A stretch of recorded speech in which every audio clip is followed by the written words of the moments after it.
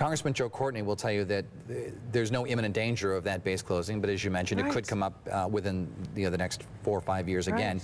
But he's also brought in millions of dollars to that area to invest in infrastructure at the base. Would you have accepted that money if you're not against spending? If I'm not against spending, it depends on where it's coming from. If it's special interest money that this is government money in the wrong way, it's government money. But I mean, if it's, you know, no, I wouldn't.